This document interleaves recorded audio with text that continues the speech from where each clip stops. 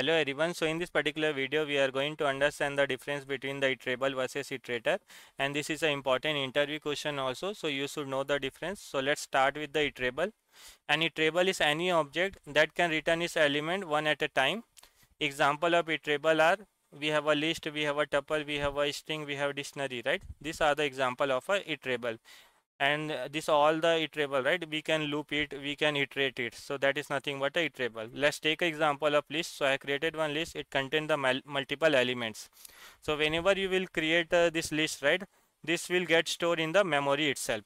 Now if I want to access the element, if I'll do for I in lst, I am able to access the element one by one. So that is a iterable. Now come to the iterator. So iterator are subset of a iterable only.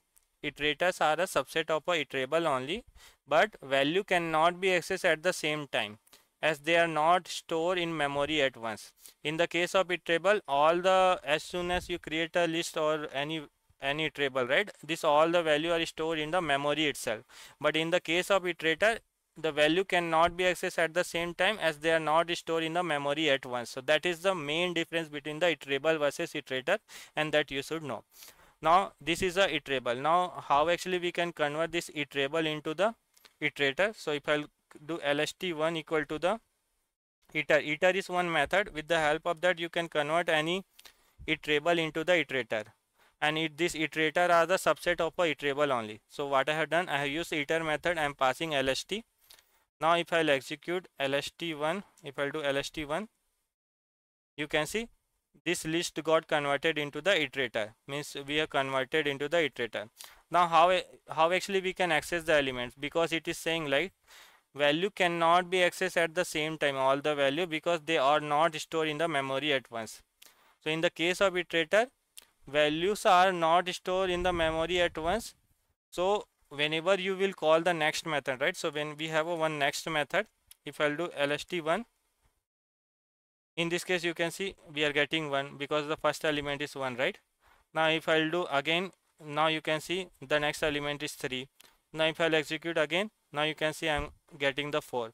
Whenever you are calling the next method, right, on that time only, whenever you are taking action, whenever you are calling the next method, on that time only the memory is getting initialized and it is getting stored in the memory. So that is the difference in the case of the iterator. But in the case of iterable, all the value are stored in the memory and that can be accessed at any time. But in the case of iterator, until and unless you call the action, the memory will not get initialized and it will not store. So that is the main difference between the iterable versus iterator.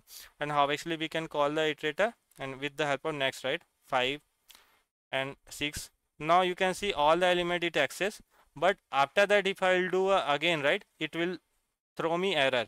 That is a stop iteration error. So how to handle this stop iteration? So what actually you can do, you can loop it. So whatever the iterator you have created, right, this actually we can loop it. If I'll do for I in lst1, and if I'll do print, you can see iterator also, you can see I am able to access that. So but you can see, right, when we are using a next, right, at the last actually it is giving a stop iteration, but when you will use a for loop, actually this will automatically handle this stop iteration. So this loop actually you can use in a iterator also. So what is the difference between the iterable versus iterator? Iterator differ from iterable in how they handle the data. Instead of holding all the elements in a memory, an iterator calculate or retrieve each element as needed. Now when to use iterable versus iterator? So whenever you will be having a iterable, right, so suppose you have a millions of the data. So in this case what will happen, everything will get stored in the memory even though you are not using all the values.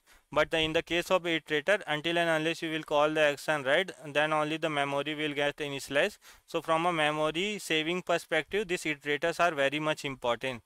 So that is the difference actually you should know. So with the help of the iter method, we can convert any iterable into the iterator, and iterator are a subset of a iterable only, that you should know. So I hope you got the idea.